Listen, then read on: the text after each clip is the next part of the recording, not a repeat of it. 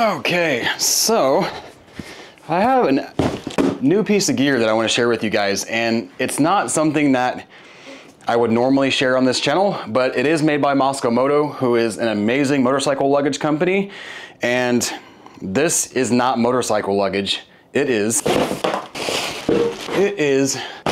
actual travel luggage. And this is made by Mosko Moto. Like I said, it is the Mosko Moto Mule, not the Mosko Mule like the drink, but Mosko Moto Mule roller bag.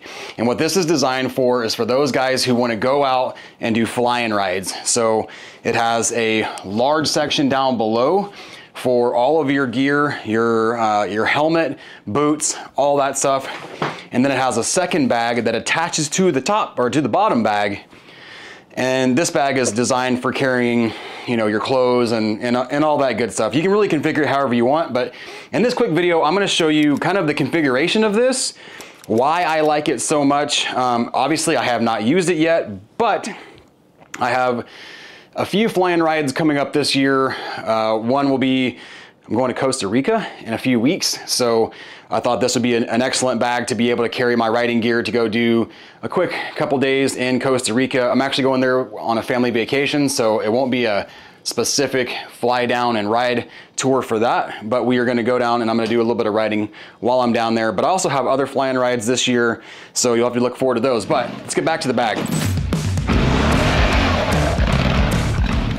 So on this bag, let's go ahead and remove just this top part. We'll get back to this, but we'll get that out of the way for now. So this bag is collapsible mainly just for storage, but the way it works is it kind of opens up like this. Kind of unzip all the compartments. Get some of the extra goodies out of here. Did pick up the packing cubes as well, which makes everything nice and organized. It comes with a specific boot bag.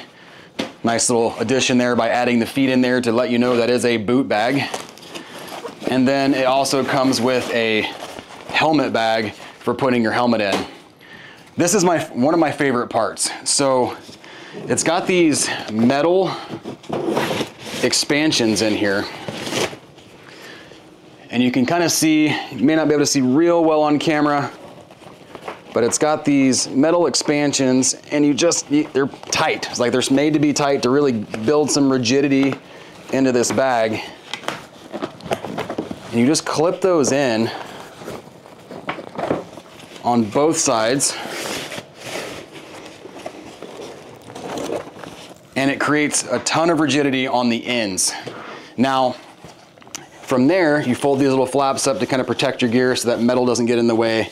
But then you've got these dividers that fold up, that Velcro in. And you have all of this space here. This is super deep. I could put my freaking 10-year-old in there. Not that you should. But you put, you know, a small child in there to, you know, to smuggle them if you needed to. And now you've got a compartment here for a helmet or whatever else you want to kind of keep separate. You could put gear in here. You could fit like maybe a Reckless 80 in here if you wanted to bring moto gear along. And again, your helmet can go here, your boots down here on the bottom, maybe jersey, jacket, packable jacket, any of that kind of gear that you're going to need while out on your trip can easily be organized and stored in here. You've got some additional zipper pockets here on both ends.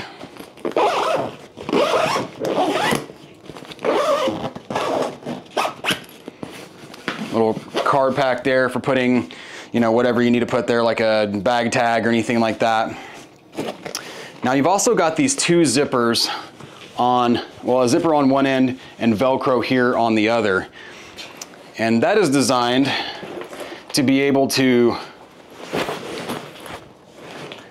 zip this bag on top. I'm gonna get the big bag out of the way real quick and we'll talk about the upper bag.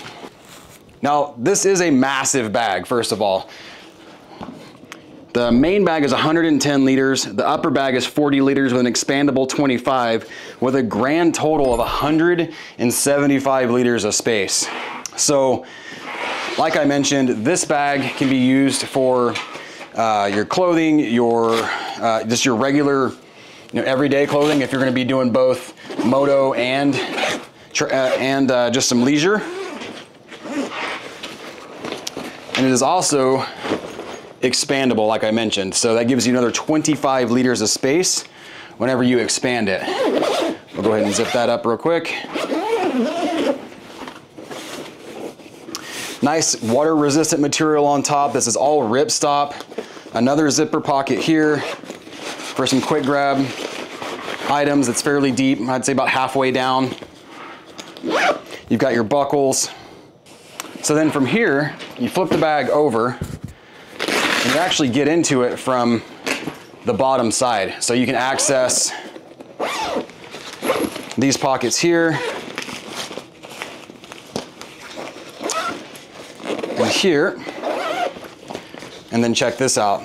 If you were to expand the bag again,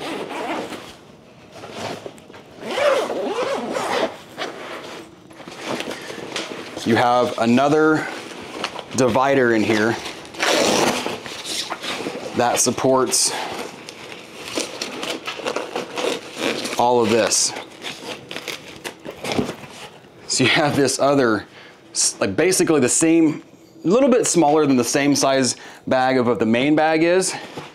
You have all this other space to put in your, whatever other gear you had in here. The cool part about this is I know you're thinking, Kyle, that is massive. There's no way that I'll be able to put this on a plane. Well, they designed it to where it comes into two pieces for a reason. You can haul it together as one piece, and then when you go to the airport to check your bags, you can check two pieces of luggage, because if you travel a lot, anything over the 52 pounds or whatever it is they allow you to carry, if you go over that, it's considered a heavy load, and then they will charge you like $100+ to bring that bag on. Whereas if you're having to pay to check your bag, you're only gonna pay $30 per bag. So you get a little bit of a price break there. There's also little pockets kind of throughout on both sides of these to be able to store, your little bag tags and whatnot. But let me go ahead and I'll zip this on top of the other bag, and I'll show you kind of the travel roller configuration. I do like the padded handles on these. I also like how it comes with a shoulder strap to be able to carry this bag by itself if you want to just carry that bag individually. So lots of real cool pieces on it. That it's very well thought out. They have bumpers on the bottom, so that way when it's zipped onto this bag, it doesn't make it fall over. It's not like one-sided, it's nice and stable. So let me go ahead and jump over to that real quick, and I'll show you how that goes on. So we have this zipper right here with these two Velcro panels. Grab the side with the zipper, toss it on. The bag zips on and Velcros on this one side. I know I'm having to like jump and like look over the bag here because it is so big. And then on this side, this panel here will Velcro, and it creates one unit. Now you can secure that by these buckles on all four sides. Fold this over to make it look all nice and neat. Guess I could have finished zipping that. There we go. See, just all these little hidden pockets on here for your bag. This is a bag tag here. Just tons of things. Typical Mosko Moto, well thought out placements of pockets and little add-ons that you may not have thought about prior to purchase.